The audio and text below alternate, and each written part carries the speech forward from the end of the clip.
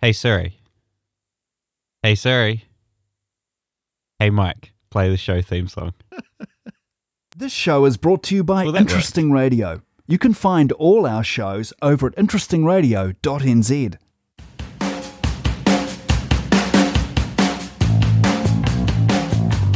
We're born with a natural curiosity, and we have an open mind. We want to learn things. We want to learn how to...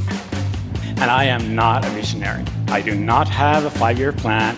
I'm an engineer, and I think Let's plug it in. It's going to say, hey, I see you plugged in a new device, and it's going to load in the appropriate drivers. You'll notice that this scanner build... Whoa.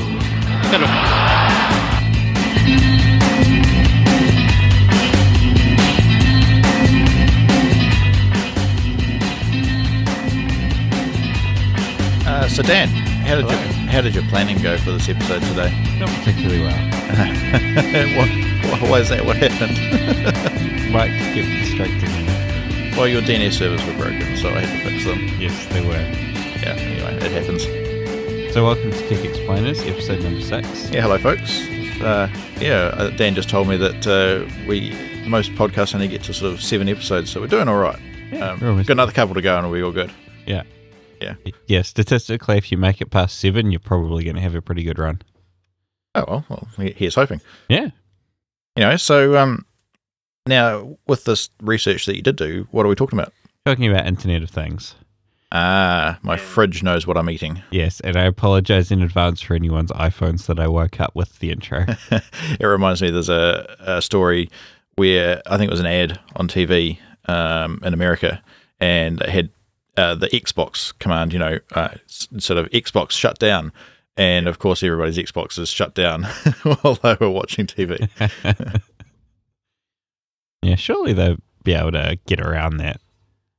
You'd hope, but it's not exactly. They're not exactly expecting that audio to come from the thing that it's playing the audio to. Yeah, except people do nefarious things. This is the fun thing of doing unexpected things with equipment, which and IT equipment and networking and computers and stuff, is feeding them something that makes them do something strange. Yes, absolutely. So, what is the Internet of Things? That's the big question, isn't it?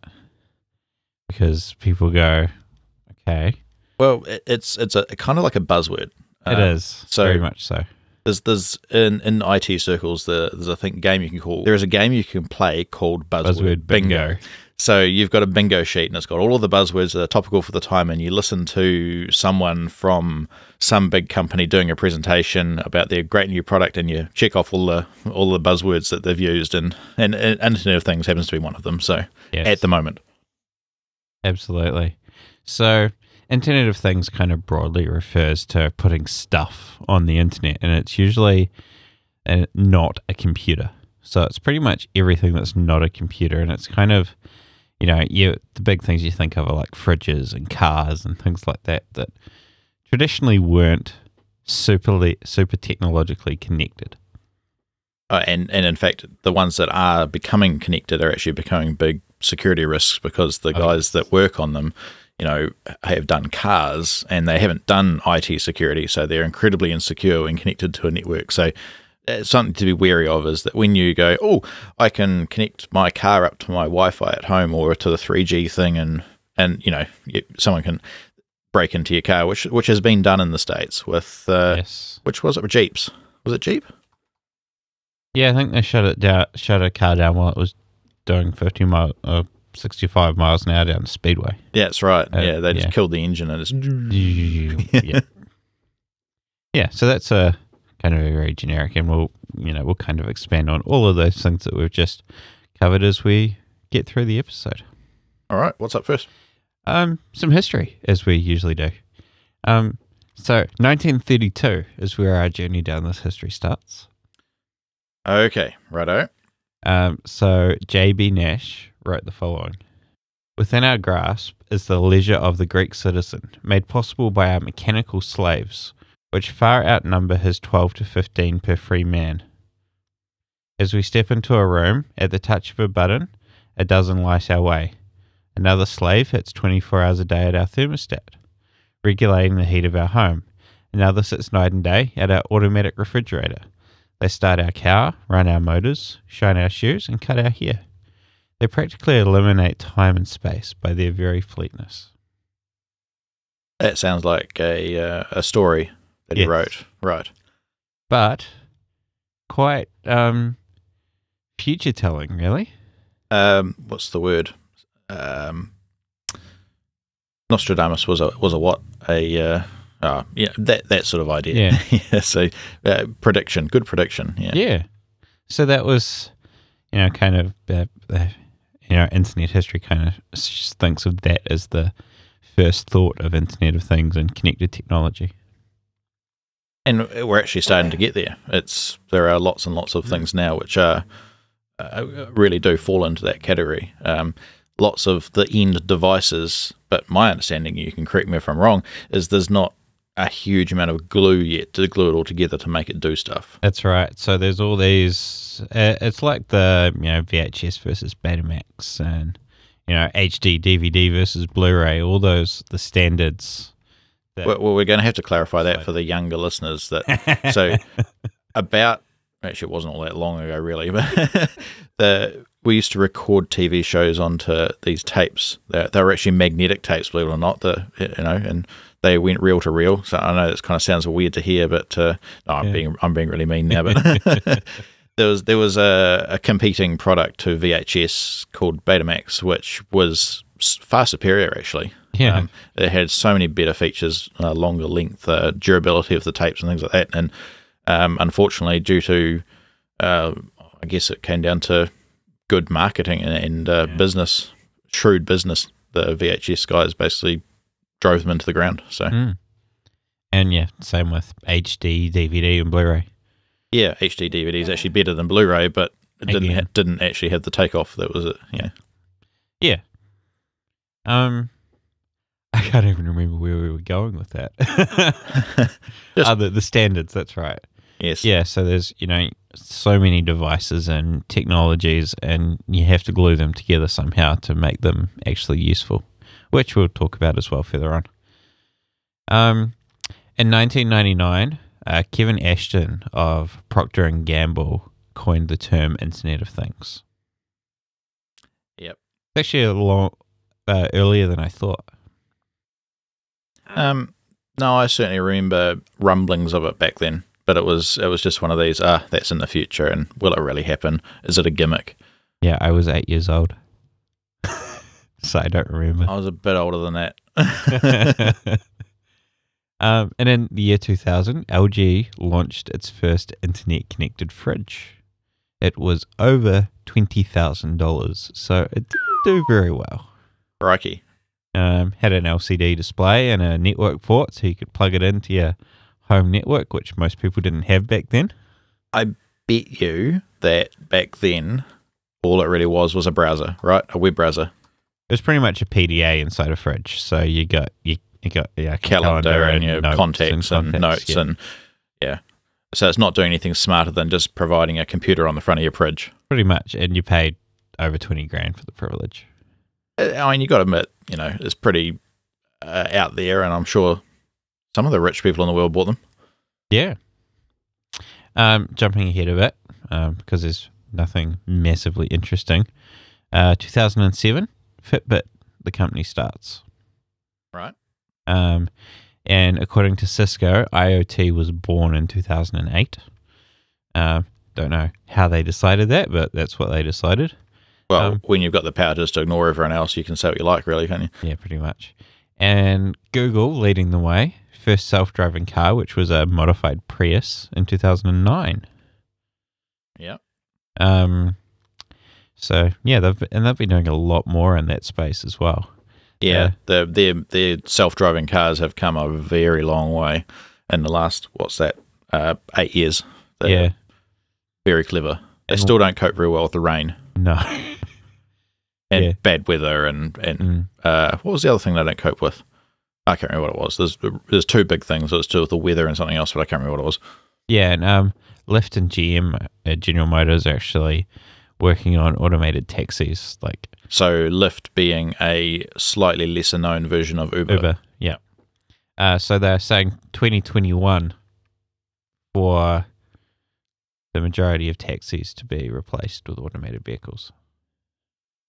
Can you just imagine those taxi drivers out there going, "Oh, it'll never happen." Yeah. No, change. No, don't like change. Yeah, exactly. 2010, a couple of guys whose names I can't remember. Wait. 2010 or 2010 or Ooh. 2011 or 2011? What do you say? I say 20 and then 10. Yeah. I don't know if I like which one I like, to be honest. Yeah. Anyway, moving on. Anyway. 2010, Nest was started. So the thermostats and the... Not hugely common here in New Zealand, but no, more common in the States. And smoke alarms is the other thing they do. That's actually something I've been meaning to do at home, is actually to upgrade from our smoke alarms to a centrally connected set of smoke alarms. So no batteries anymore. They run off a larger battery that's charged off the mains or something like that. Plus, they also are all connected together. So if one goes off, they all go off. Right. Which is what you want. If the one in the lounge goes off and it's the other end of the house to the bedrooms, well, it'd be a bit nicer if it woke you up then rather than when the smoke got to your bedroom. Yeah. I really need to get around to setting up the ones connected to my house alarm because they're always on zone. So if one of them goes off, the house alarm goes off. Oh, okay. Well, that's helpful. Yeah. The mounts are in the ceiling, but I haven't quite got around to plugging them in. I have talked to you before. I need to buy you a round chewit. Yes, you do. Yes. Or I could just come around and do it for you, which I tend to do with most of your stuff. I need some resistors to do the zoning stuff. You remember that? Like 2 years ago? Yeah. Was that 2 years ago, really? Yeah. Oh, man. In 2011, the public launch of IPv6. We talked about IPv6 in episode 1. We did. So lots of grains of sand. Yes, which is kind of required for Internet of Things for everything to be on the internet. Yeah, you start running out of your own personal addresses or even internet addresses if you're going to have 200 things in one house connected up. Exactly. And every house down the street. Yeah. 2014, the number of internet-connected devices exceeded the world's population. That's quite phenomenal. It is. Considering the number of those people in the world's population that don't have anything to do with IT or computing at all, tribes in Africa or other societies that don't, use IT, like I guess the Amish or things like that. Yeah. People that are too poor to have things like that means that all of those people, which is a very small subset of the world's population, it's low percentage, have got multiple devices each that they manage or look after. Yeah, Dan's looking around the studio. I don't want to start counting. Yeah, no, it would be here all night. But I mean, it is slightly skewed, right? Because you've got the big businesses that have hundreds and hundreds of servers for their staff. And, or Google, Facebook, Amazon, that kind of thing. In 2014 was also when the Amazon Echo, or Alexa, was introduced. Also not very common here, although we might have some already, but... They're great at what they can do, but they can't do a lot of stuff which is applicable to New Zealand. So, and I do find it amusing, actually, the stories you hear of over in America of the parents having packages turning up the next day because their child's learnt how to order something through Alexa. These parents clearly don't look at their emails very often.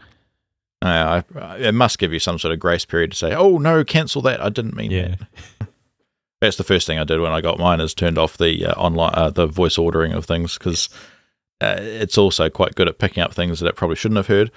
So if just in random conversation you say the right thing in a sentence to someone else, which has the right intonation and components of speech, I forget what they're called now. Yeah, I don't do that thing.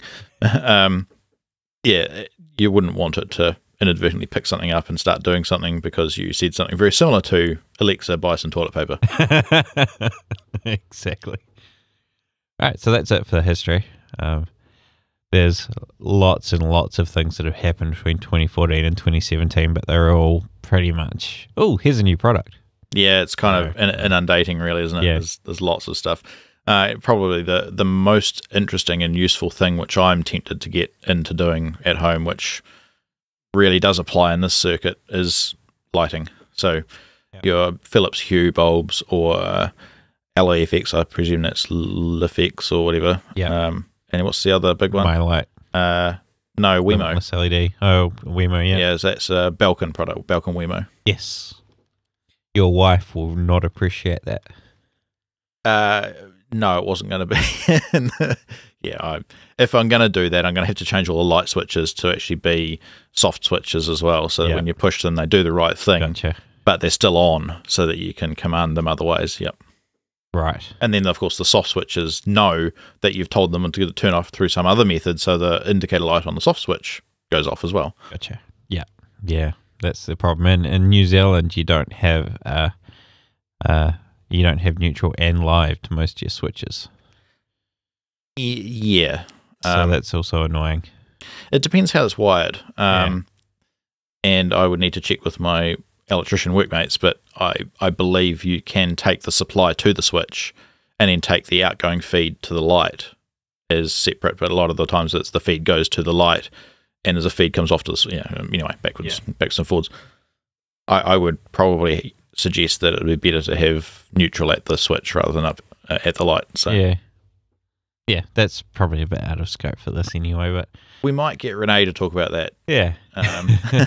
If he wants to go into residential, we have a good mutual friend who is knowledgeable on the aspects of electricity generation from, power plants and things like that, and talking about the grid and how those 3-prong plugs on your wall actually work. So that's a future episode.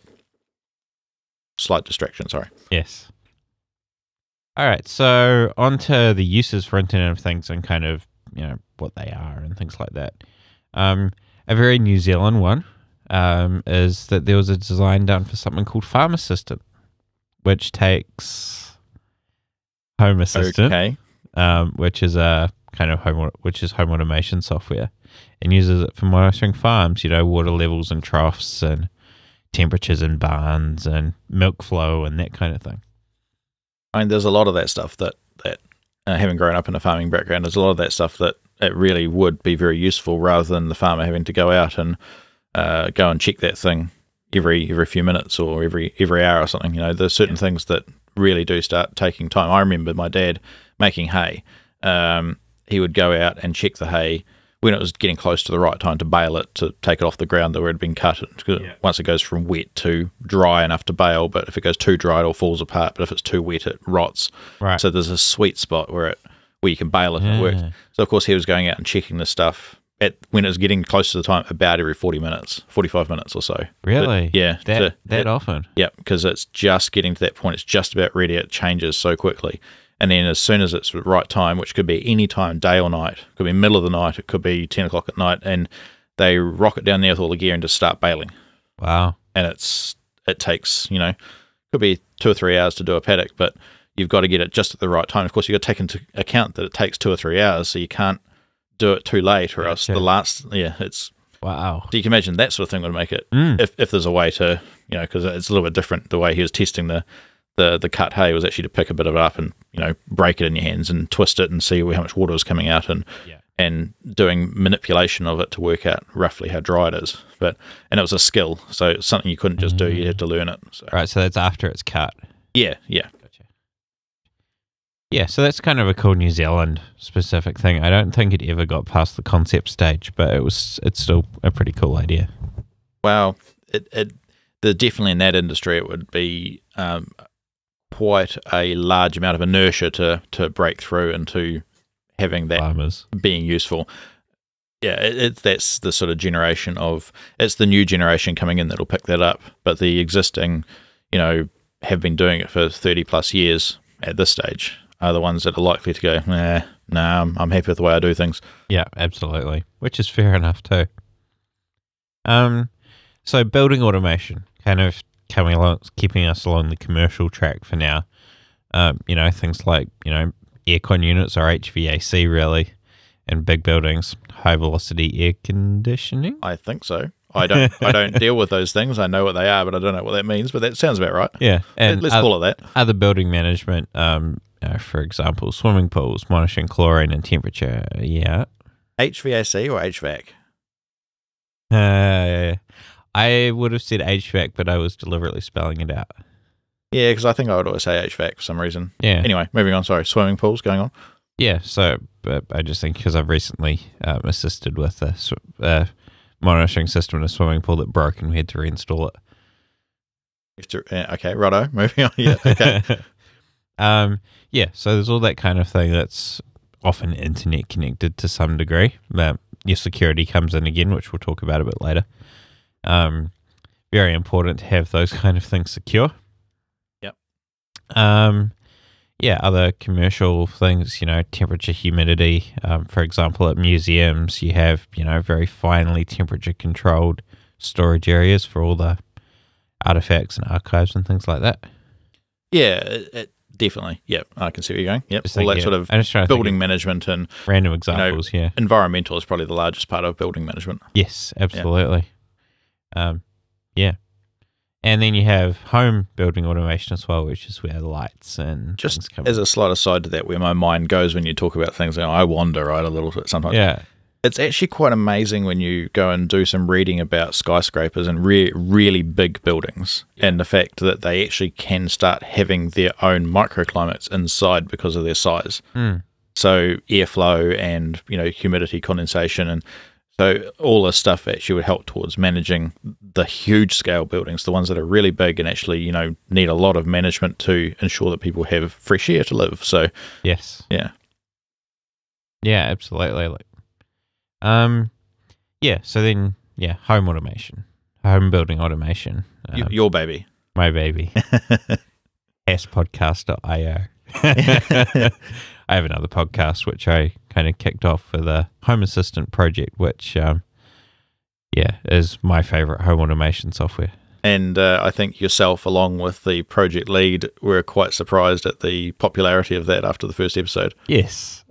I guess I've kind of cashed in on the existing community a bit in that case. So it's very easy to build an audience when you have that large community, tens of thousands of people already. So light bulbs, as you mentioned, and door locks and temperature aircon, sensors and power usage monitoring sensors, smoke and alarms, motion sensors in the house, and presence detectors, and is my dryer finished? That's right. Is your what? And this is, I suppose, where smart fridges start coming in as well. Your home automation system knows what's in your cupboard because it's got a very clever, I'm talking slightly in the future here, very clever camera that's looking at all of the things in your cupboard all the time, and actually knows, well, that item is missing, and I know by image recognition that was a bag of salt that you use to fill up your salt shakers, and it's getting low, so I'll put that on the list to buy. And the fridge says I can see the milk's getting low, and I can see that the veggies are going off, so let's replace those. So this is all sort of kind of part of home automation, but also sort of life automation, but they can roll in together. There's no reason why the home automation system can't take the information from the fridge and information from the pantry and collate your list together for you. Yeah, as we were joking around earlier, the fridge says, sorry, you've had enough to eat today. And then the car going, sorry, you're not going to the supermarket right now. Yeah, the fridge knows how much you've eaten because it knows how often you go into the fridge, and the car knows that, well, if you ask me to go to the supermarket and it's 10 p.m. at night, I only know you're going for junk foods, and no, you can't. As much as we joke about it, that potentially could happen. Yeah. And it's worth mentioning in this sort of episode, I guess, with regards to artificial intelligence, because a lot of this smart technology and parts of Internet of Things and home automation can then sort of start becoming some form of intelligence where it knows what it needs to do.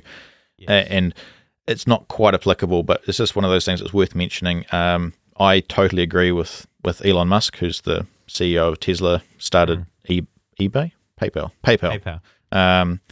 And he's, the guy of the moment that everyone seems to love to hate or love to love, one or the other. He's doing great things, but it's interesting to see how he does it. Anyway, he is very concerned about artificial intelligence, and we all should be. It is a huge risk to our society. As much as you might think, it's a movie, Judgment Day and Terminator movie series, it's, it could, in theory, happen if we aren't careful enough with what we create. So it's just worth mentioning. It's not something that we should, bring in with open arms, but with severe caution. Yeah, exactly. Yeah, we're breeding artificial intelligence by all the data that we give it, which is, I guess, one of the things that I've also got down here to talk about is big data and analytics and trends. Yeah, and it gets to the point that we're going to need some form of artificial intelligence to process that data. So, for example, my home assistant could probably tell you with, I don't know, 90% accuracy about what time I'll get home from work each day. Right, and that's not too hard to get out of the data that your house gets for you. So, yeah, because it sees my phone connect to the Wi-Fi and the beacon that I have in my pocket come back in range and sees the power usage go up as you turn the heat pump on. Yeah, exactly. And the fridge door open as you get out. Yeah. And then it can take that data and go, well, I think he's going to be home at 4:25 on Tuesdays. So let's turn the heating on at 4 p.m. so that when he gets home, it's warm. That's right. But it could also be, but I know that this Tuesday he's going to be an hour later because the sensor that's at his work has told me that he's still doing this, and it's told me that he's still there, and or the sensor at work has said, oh, he's leaving, so he's coming home. And especially I hadn't thought about that. And there you go. And then the next step as well is that when that gap in between is filled with a self-driving car, when you say to the car, take me home. Yeah. And of course, take you home, the car says, sure, I'll take you home, Dan. And I've also let your house know you're coming, so it'll be warm and the oven will be warming up for your dinner and all those things. I actually think I might put a BLE sensor at work so it knows when I've left. Oh dear, I've put a bad thing into his mind. You've got the wheels turning now. If the sensor goes out of range for more than 5 minutes after 4 p.m., I've probably gone home, or I'm probably heading home.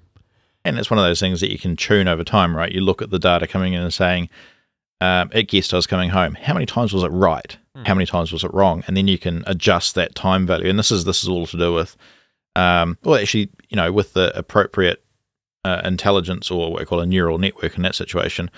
The home automation system can work that out. It can go, well, I saw him leaving. He'd gone for 5 minutes, and 15 out of 20 times he was coming home. Let's extend that to 6 minutes and see if that gets closer. And it will actually tune, and it'll be able to pick a better time to say, if you were out of range of the sensor at work for this long, then okay, it's reasonable to assume now he's coming home. Yeah.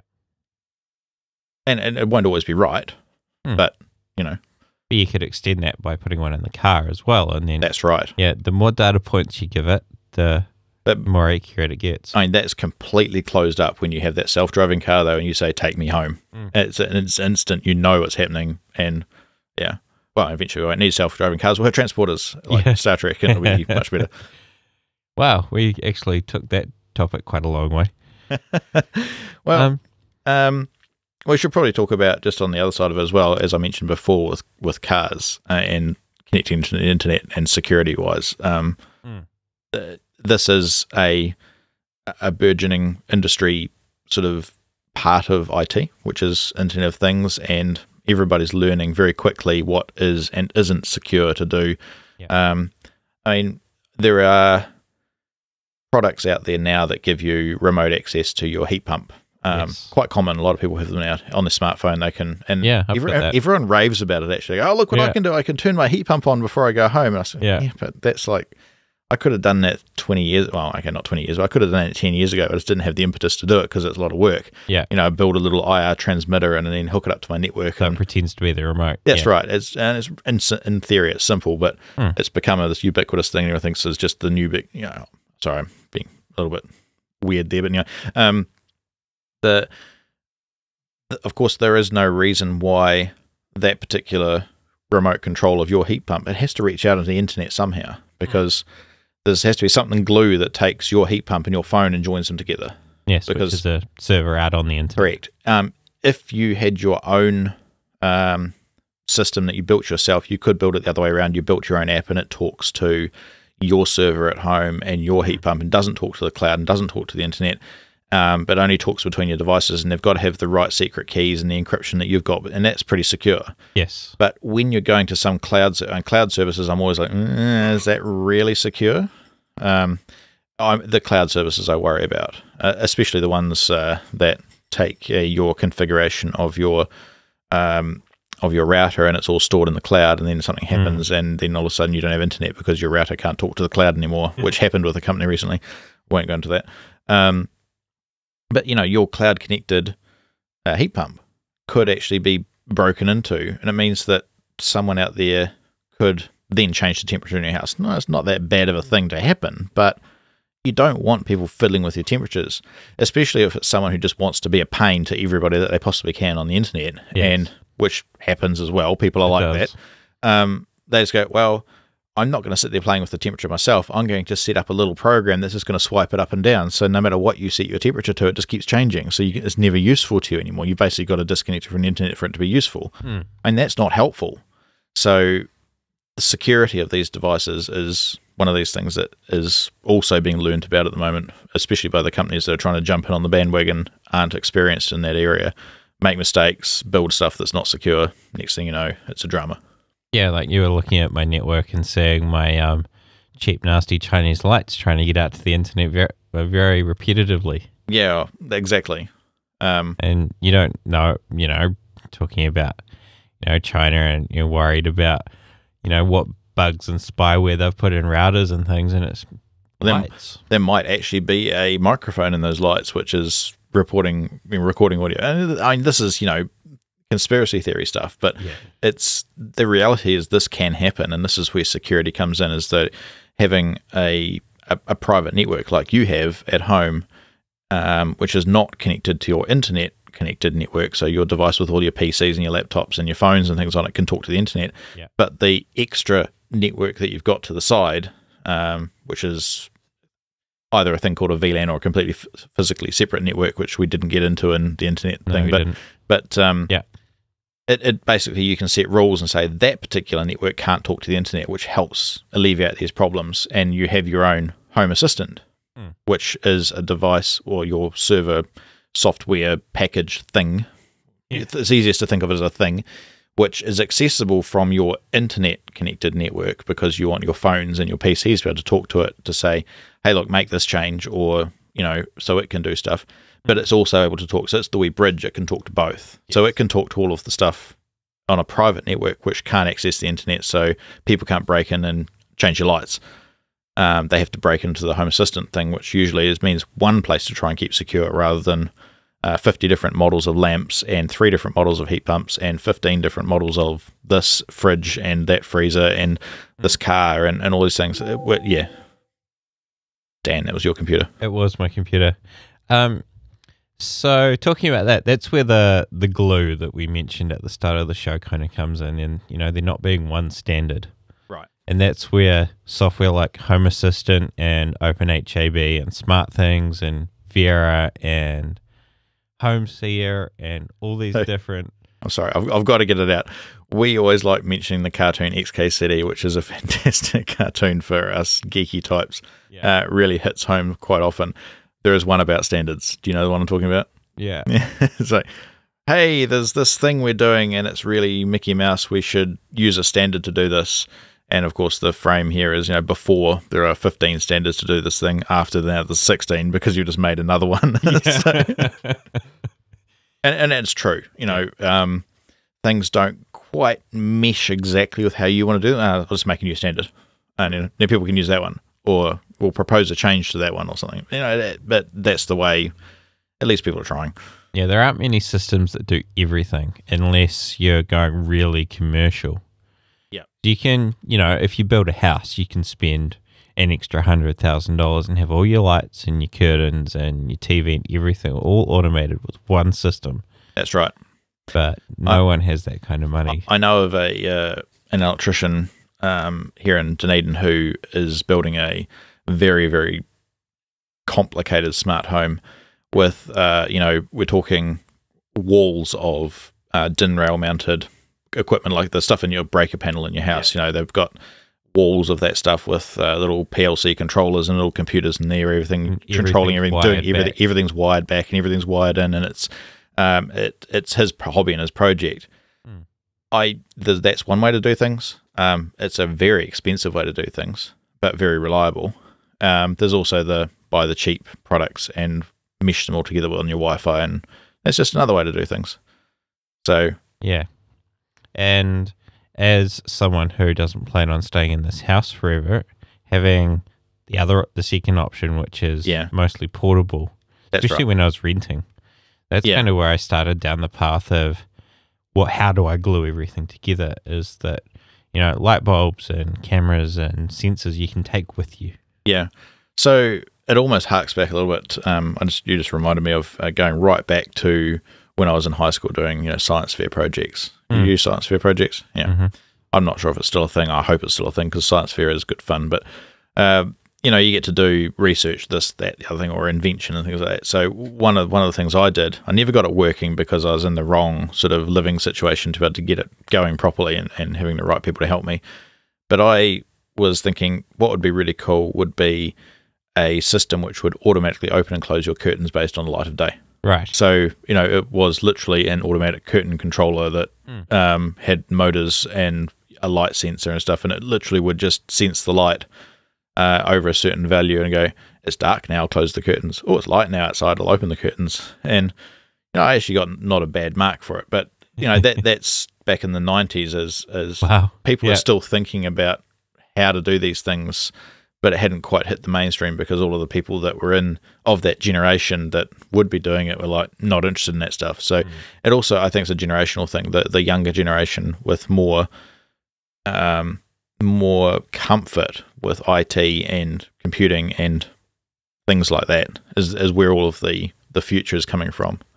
Yeah, especially because if you haven't gone commercial, it's not easy. It's, complicated. It's manually editing configuration files and writing code, and there's no nice pointy clicky, that will come. Eventually that will come. As with all things, the first generations of stuff is very manual, and it's the deeply technically geeky and entwined people that are spending the time working on this stuff, and they start going, I want to make this easier, so they start building those products that make it easier and easier and easier. Right. It breaks through to a point that it's useful for everyone. Yeah, you have the only way to iterate those kind of applications is by using it and getting user experience. So yeah, correct. All of us using it and posting on the forum saying, how do I do this? And then someone goes, oh, I'll code that so that it's easier for you to do that thing. That's where it comes from. And this is actually that also comes from the fact that from a lot of people working on these systems, they're developers. They're not end users. They don't usually think like end users, so they don't think of the same things that end users expect of a system. So they'll go, hey, I built this really cool system. Look at those really cool bells and whistles it does. It does everything perfectly for me, but it only does it for him and his style of person. But for someone else going, oh, it's too complicated. I don't like that. That's too hard. Or I don't understand it. But it's simple. This links to this table on this key and this primary key and all these technical words that. Sorry, what? Exactly. Well, but for the developer to explaining it to another developer or another person, they're going, "Oh yeah, I get it. That's really cool. That makes sense." But for Joe Blow, it doesn't make sense. So it needs people, and that's why you have user experience testing and user interface testing and all those sorts of things to try and basically point out to the uber nerds, hey, that doesn't work. You need to do it differently so that the end user, granny down the road, or I'm not trying to be rude or anything, but people that are just not interested in knowing about the nitty gritty, they just want to use it. People that just want to use things want something simple and easy to understand, and that only happens by those people telling them, "Hey, that's simple to understand. This isn't." Yeah, like you and I were very early Android users. Yeah, and it was just horrible. Oh, it was horrendous. But Android phones today, everyone uses them. Very different. But it's only because of people like us early on, like 2009. That's right. Actually using them and going, man, this is awful. Yeah, we need to do something different. Yeah, my first Android phone was the Nexus 1, And for about 6 months, there was a bug where if the phone was sleeping, it wouldn't connect to Wi-Fi when you got in range of it. Cool. You had to manually go in and select the Wi-Fi network. And now, what do you expect? You go from work to home and it just connects. The number of complaints you get if, products would go back to the store and the store would have to replace it because, Yeah. So it's just that kind of thing that you need, people to... You actually beat me into Android. Really? Yeah. Ah. I had iPhones to start with. You didn't know that, did you? I didn't. Wow. I had one of the first gen iPhones that I had a parallel port. Wow. I saw someone with one, and when were they released? 2007, 2006, yeah, something like that. 2007, I think, around that area there. Yeah. And someone who worked at my workplace at the time had got one, and I came and looked, and I thought, oh, that's the future. I want one. Where do I get one? And that was basically from there. Of course, because it was an American-only thing, you had to do stuff to it to make it work, and of course that meant you started using some of the custom apps, and I got really annoyed with the fact that Apple were trying to stop me using custom stuff, and I had to be in the Apple walled garden. I hate the Apple walled garden, so it's like, eventually it's like, you know what, I'm going to try that other thing, Android. Yeah. And I thought, hey, that's pretty cool too, because back then it was hard to get those as well. They were you had to parallel import them, and they were very expensive, or and now it's they're really quite cheap for the entry level stuff. And you can buy a Vodafone Smart One for $29 or $39. Yeah, you do get what you pay for though. They work. They work, but you do get what they pay for. They're very underpowered, so you can't do all of the fancy big high graphics games on them. But they have about the same power as the Nexus 1 did. Yes, that's right. Which back then was super powerful. Yeah, which I paid like $1,000 for. Have we talked about Moore's Law? I think we have, haven't we? Yes, we have. And this is the same thing applying here, right? The phone. Wow, we got off track from Internet of Things. Sorry, we did. But the devices from 7 or 8 years ago were woefully underpowered compared now. It's like having a supercomputer, and then 8 years ago you're using an abacus. It really is sometimes that different of a change. It's like surfing a wave, trying to keep up with all the stuff that people are keep building and developing and making. And that's the scary thing going back into artificial intelligence, because that wave is progressing too. Yes. And we are riding that wave, and at some point it's going to break, and we don't know what's going to happen. We need to make sure that we're in control of that break. And that's an international, everybody needs to agree with that and work on that. Otherwise, we could have a judgment day. And you got to think about it this way, right? All of the movies and the stories about AI taking over and killing us. I mean, all of it comes down to the fact that AI will go, well, we can make ourselves now, and we don't need those meat sacks. Let's just get rid of them. It's like us, right? If we come along and see an anthill and go, I don't really want that anthill there. I want to build a house. I'll just get rid of them. It's exactly the same thing. And it's not exactly, but it's very, very similar situation where, eventually AI could consider us, they're not intelligent at all. They can't do quadratic equations in milliseconds, and can't do, quantum mechanics and quantum calculations and all this sort of stuff. And they're just silly meat sacks with electrical impulses in them. They think they're computers, but they're not. Let's get rid of them. They're not useful. So, and that could happen because, once you give something intelligence, it can make those decisions. And you think of all the people in the world and all the different personalities and willpower and thoughts and mental illnesses that all these people have, and how that impacts them and what they'll actually do with their lives and do with other people and do to other people. And there's no reason that couldn't happen with things we create. So anyway. Yeah. Let's just talk very specifically about security. We touched on it a little bit. Connecting most of today's Internet of Things devices directly to the internet is a very bad idea. Definitely. You go to Harvey Norman in New Zealand, pick up, say, a Wemo switch or a Wemo light bulb, and when you set up, it says, would you like to enable remote access? The answer is a definite no. Especially with that product at this particular point in time. It is very insecure. That's right. And most of them are. Yeah. And, you go, well, there's a $40 IP camera on eBay that I can remotely access. Yeah, but who else can? Exactly. Yeah. because you don't know what's in that thing. You don't know if it's actually phoning home, unless you're a technical person like Dan or myself and actually want to go in and look at what traffic it's doing and where it's talking to and what it's doing, and you've got the skills to do that. Then sure, you might know, but otherwise maybe there is some big data center in China which is collecting all this imagery from all these cameras around the internet. Who knows? Yeah, there have been a couple of scares over the last few years of people building aggregator sites for all the open cameras on the internet, and it's just, you get like your usual, shops and things like that. There's a few very distinct, I think we've talked about strings before of characters, strings of characters that you can search for on the web. That only appear in web pages of cameras or of certain devices or of certain things. And you can enter that into Google and it basically gives you a complete search result listing of, hey, here's all the cameras I know of that are this particular model. It's frightening that the number of stuff, the amount of stuff that's actually open to the world and are in private places. You just, wow.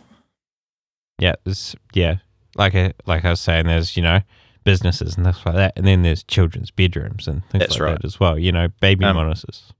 Internet connected baby monitors are really common now, with the little video camera, so you can actually view it on your smartphone when you're at work. Okay, maybe you probably shouldn't be viewing your baby at home in the cot when you're at work, but perhaps it's because, you're the other breadwinner of the house or the other parent, and you are looking at your child while the other parent is at home doing other things or something like that. I don't know. Or babysitter or something like that. That's right. The babysitter's at home, but you want to check on the child, sort of those sorts of things. So, okay, I get it.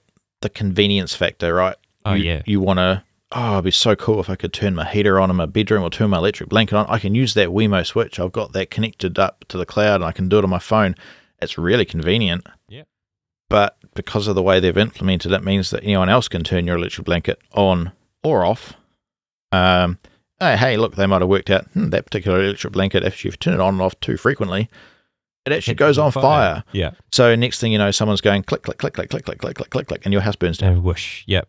So there's lots of stuff to consider with these things, and I get the fact that it's a convenience factor, and that's what people are going to go. Nobody's going to attack me, but I want to have the ability to do this. Yeah. I don't know what the solution is. Yeah, it's how secure something is inversely proportional to how convenient it is. Correct. And I fall into that trap sometimes with Google because I quite like Google services. A lot of them are very helpful and handy and stuff. But I do constantly think, should I really be using that one? How secure is that?